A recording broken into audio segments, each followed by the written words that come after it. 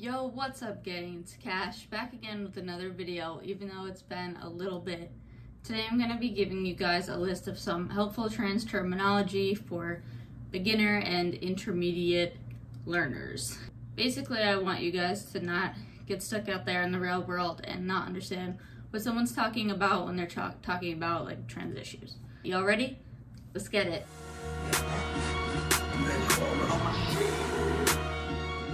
So first we're going to start off really basic.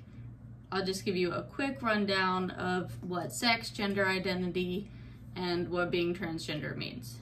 So first of all, sex is the things that make you biologically male or female, like your genitals, your chromosomes, etc. Next, your gender identity is how you feel about your gender. So if you were born a biological woman, do you feel like a woman, or do you feel like a man, feel like something else? Or if you're born a biological man, do you feel like a man? Do you feel like a woman? Do you feel like something else? So basically, being transgender is when you're born biologically one way, but you feel differently inside. I was personally born biologically female, but I don't feel like a woman. My brain is telling me one thing, but my body developed another way. So I'm transgender because my gender identity and my sex don't align. A lot of you might have heard the term transsexual before. I'm just going to quickly distinguish the difference between transgender and transsexual. Basically today, the correct word for anyone whose gender identity does not align with their sex is transgender. The term transsexual used to be used by clinicians talking in a very medical sense about trans people. If you're on Twitter and you see transsexual, written in someone's bio, that means that that person uses that word to describe themselves, and that's obviously okay. People are kind of like reclaiming the word or using it in a very medical term, like they've medically transitioned, so they refer to themselves as a transsexual. I personally don't use that term for me, but I do know of some people who do. Don't call someone a transsexual. Basically stick to trans, that way you can, chop off the second half of the word and just like be safer that way. Cisgender means basically just that you're not trans. So if you're born a biological male and you feel like a man, you're cisgender. 99.6% of the population is cisgender. Some of you might have heard of AFAB or AMAB or seen it written in an article or someone's bio. AFAB is assigned female at birth. Like that's me, someone who the doctor, was like, this is a girl, but I'm actually not a girl. So a lot of trans men will say like, oh, as an AFAB trans man, meaning like they were assigned female at birth, but they're not female. Same with AMAB, that means assigned male at birth. So a lot of trans women are AMAB and they are a woman. A kind of similar term with like some slight differences are transmasculine and transfeminine. So I'm transmasculine, but I don't identify as a trans man. I personally don't feel like a man or a woman, but I present more masculinely. So I use the term transmasculine to describe myself sometimes. Someone who's transfeminine might be a person who is AMAB and presents femininely or feels more feminine, but maybe not feel like a trans woman. Trans men and trans women still use transmasculine or transfeminine in addition to trans man and trans woman. They're not like mutually exclusive or anything like that. Next up, we have non-binary. I'm personally non-binary. Binary means two, so there are two options, male or female, but I don't feel like either, so I'm in the middle. I don't adhere to the binary, so therefore I'm non-binary. It means, different things to different people, but that's kind of a basic definition. It's an umbrella term. Next we have genderqueer. That can be a similar meaning to non-binary depending on the person. It basically means they're also rejecting the binary genders. Oftentimes genderqueer people feel very restricted by gendered labels, so they just say they're genderqueer as opposed to non-binary, because some people think non-binary also puts you in a box, like there's male, non-binary, and female, and you're just making another box, but saying you're genderqueer is more expansive. I don't really think of non-binary in that way, but some people do, and so they choose to use genderqueer. Something important to the trans discussion that a lot of cis people might not know is gender dysphoria. Now, in a general sense, dysphoria is the opposite of euphoria, so it means there's like a intense dislike or unhappiness So if you apply that to your gender, oftentimes people find out that they're trans because they're experiencing gender dysphoria. On the other hand, we have gender euphoria, which can be like a really intense, happy feeling when you feel like your gender is aligned with how you look. So when I'm in public, if someone codes me as male or is confused by my gender, I feel gender euphoria because I'm doing a good job of showing them that I'm not a woman.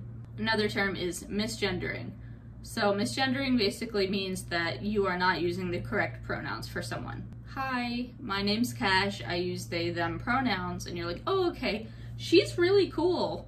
You're misgendering me. Try not to misgender people. If you do, apologize and move on. Don't make a big deal out of it.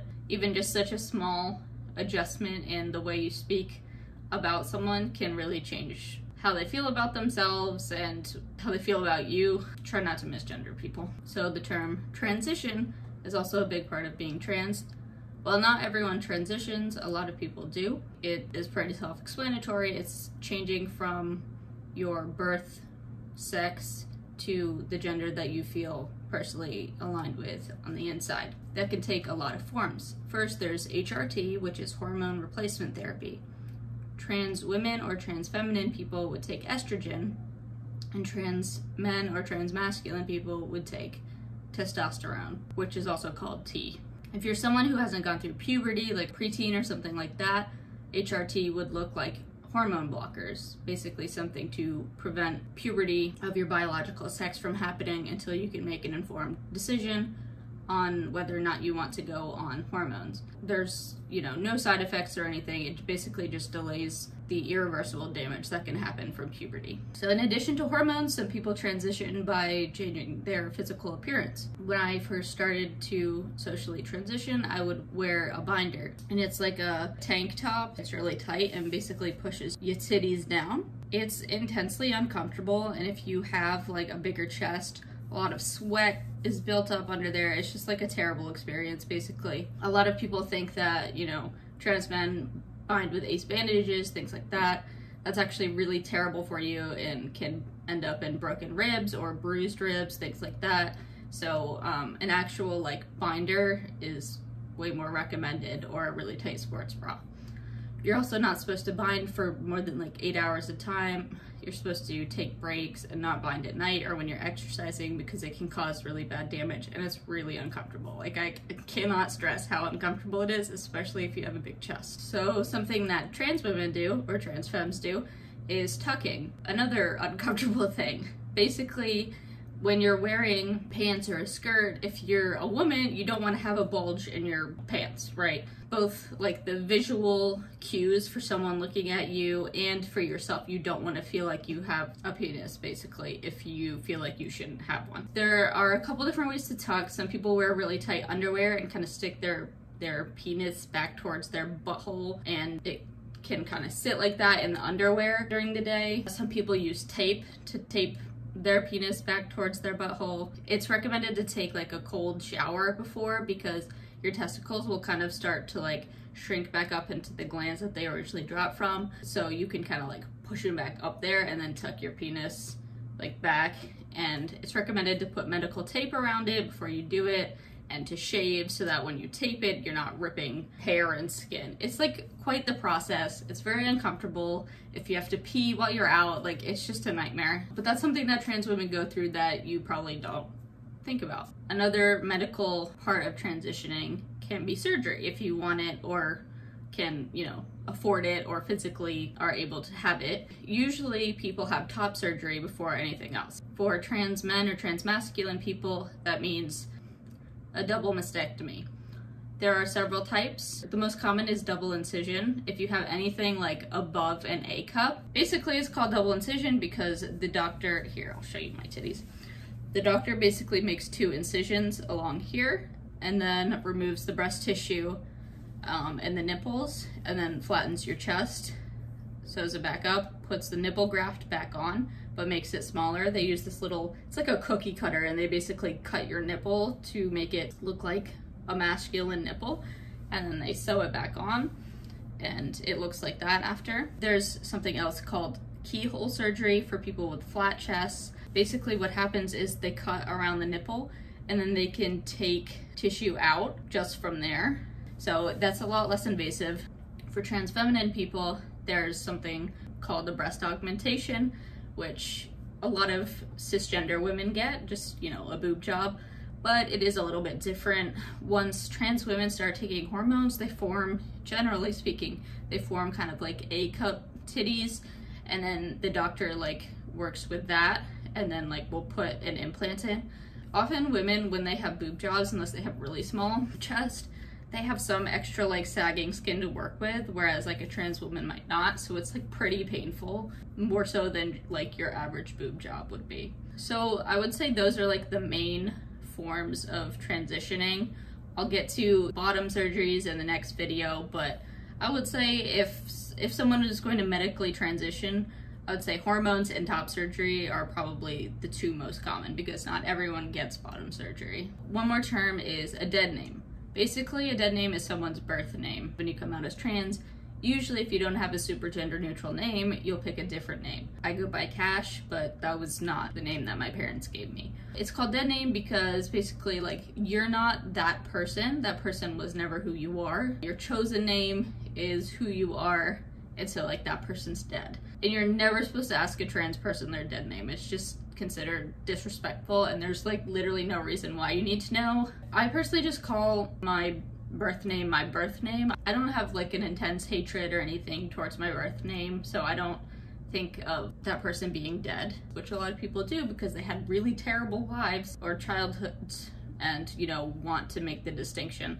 If you're talking with someone you know who's trans, you can say, oh, what do you refer to your birth name as? And they're like, oh yeah, that's my dead name, that's my government name, that's my birth name. You know, everyone has a preference, but make sure that you talk to your trans friends and make sure you know what they're okay with. Okay, the last term for this video is going to be passing. Let's say I'm a trans man and I go out in public and people call me sir, nobody thinks I'm a woman, I'm passing as a man. If I was a trans woman, if I went out in public and everyone thought I was a woman, then I would be passing as a woman. So passing isn't everyone's goal, just to be clear. That's not the end-all be-all of being trans. A lot of people like not passing, but I would say like a lot of trans people, their goal is to pass, because if they feel inside that they're a man, they're gonna want everyone else to think that they're a man, and same with trans women. Especially trans women, it's important for their safety to pass, so a lot of people will take steps to ensure that they aren't putting themselves in like dangerous situations where people think that she's a trans woman. It's way safer to pass as a woman, if that makes sense. Alright y'all, that's the video. I hope you guys enjoyed. Follow me on Instagram, like this video, comment, subscribe. It really makes a big difference and I appreciate it so much. I'll be back next week with some more advanced trans terms to fill you guys in. Thanks for watching. Peace.